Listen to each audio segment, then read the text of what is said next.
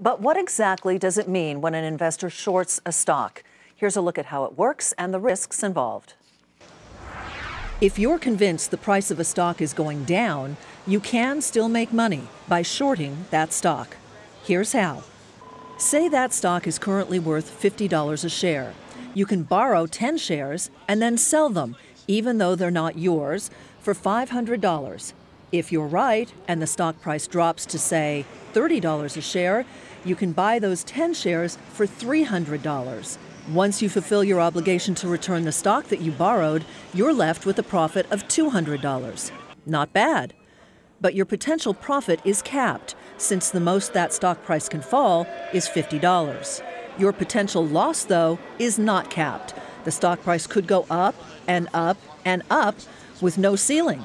Say the price hits $800 before you buy it back. Your loss in that case, $7,500. Ouch. That's why shorting a stock is one of the riskier positions you can take.